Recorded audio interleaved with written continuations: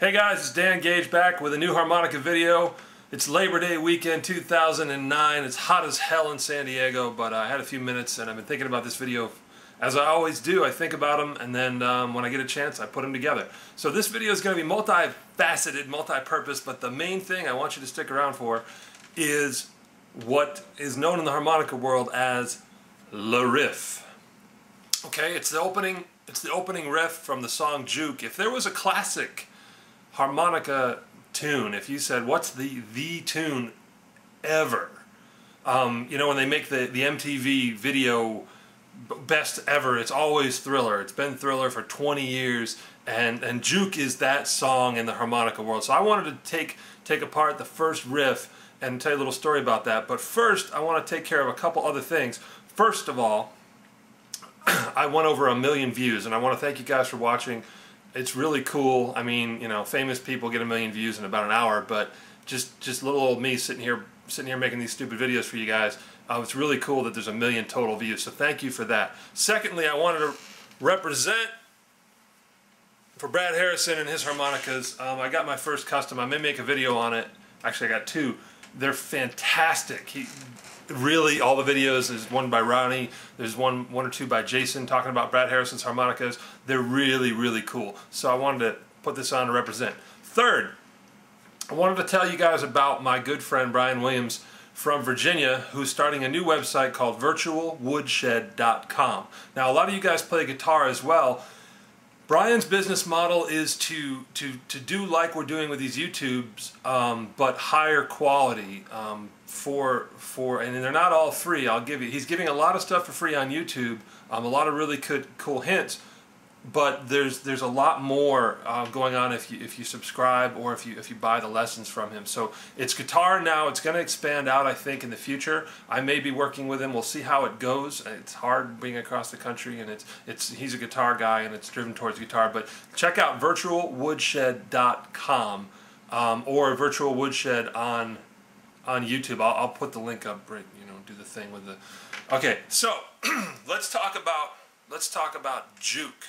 Okay, what is this tune? Well, if you don't know it, go out and get it. Okay, buy it. Make sure that whoever is getting the money gets some of that money, right? But Juke is we won't have enough time to really tell you about it. But let's take just a quick listen to it. Okay.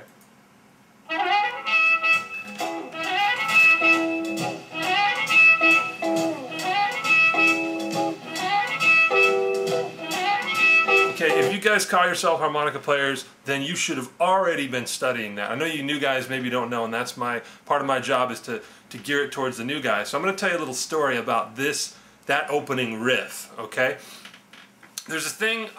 This is a good time to talk about this as well. There's an internet message forum called Harp L, HARP-L. Okay, that is a communication forum, a web email discussion between harmonicas, both new and old. Some of the greatest players alive are on there regularly, either reading it or posting. There's a lot of help. It's a great resource for the harmonica player.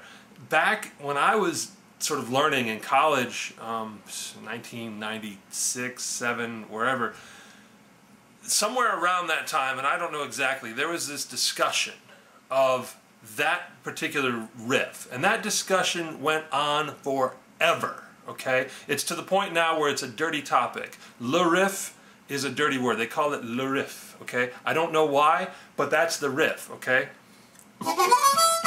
Okay. Now the discussion point are the last two notes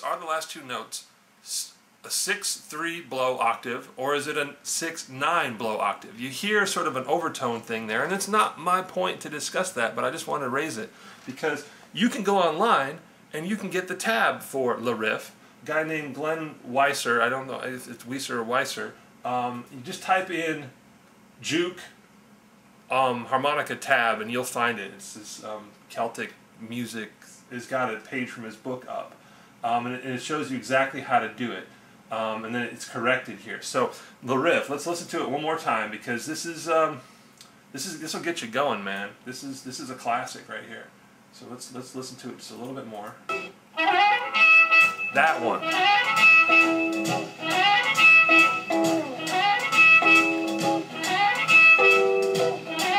make another point. On the Virtual Woodshed, they just put up a really cool video talking about how to play guitar behind Chicago blues, and it really sort of coincides pretty well with the whole Juke thing, what these guys with the two guitars were doing. So you guitar players, definitely check that out. Okay, so the riff. I used to think it started on 2 draw. It actually starts on 3 blow. As I was getting ready for this video, I sort of independently discovered it and then realized that Glenn had corrected his to make it 3 blow. So it starts on 3 blow, which is the same note as 2 draw, it just sounds different. And in this case, it's an easier transition.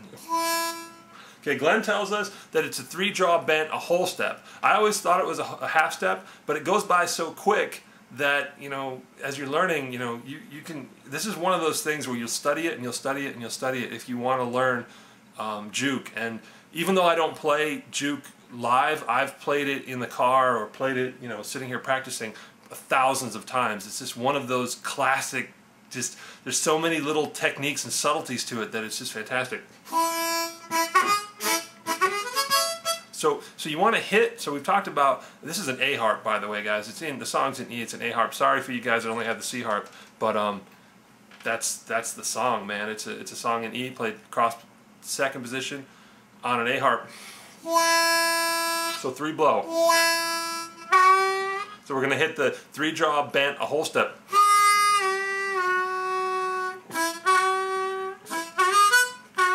And then you're going to let that 3 out. Now the timing of that is a little tricky because you're going to the 4 draw like really quick. But let's break it down a little bit more. You're going to hit that 3 blow. I hit it tongue blocked as a bit of a slap.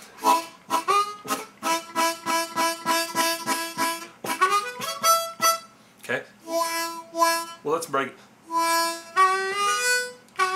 It's kind of a very quick. But it slurs through it, right?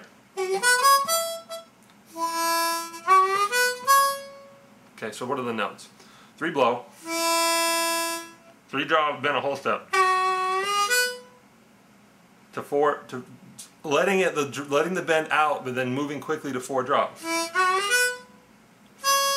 5 blow, right? That's 5 blow, right?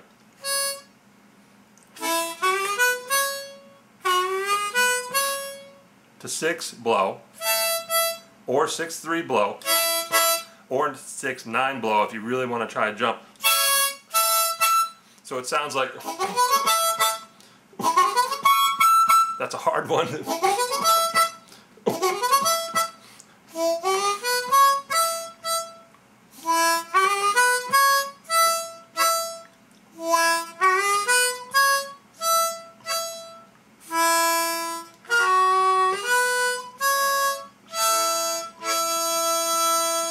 Hear it?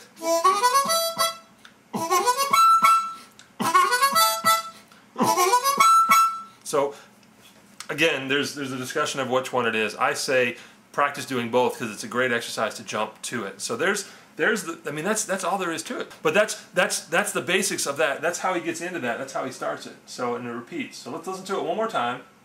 You know how I like to make my videos long.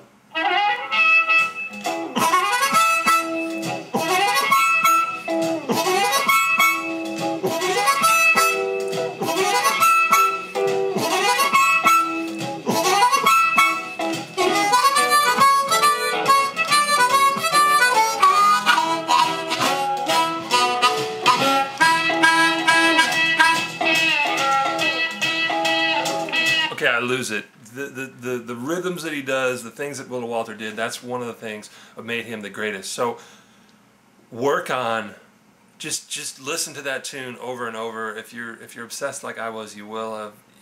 All these years, sometimes I get it, sometimes I don't.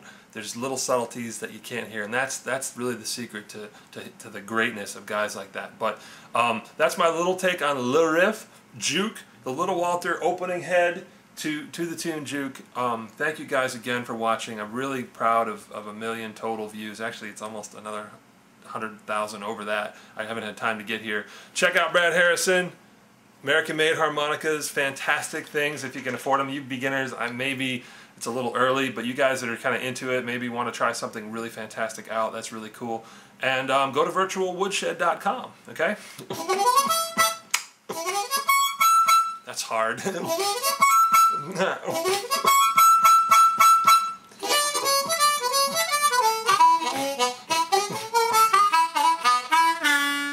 Okay, thank you guys for watching. Have a good time. Thanks, and we'll see you as soon as I get another idea.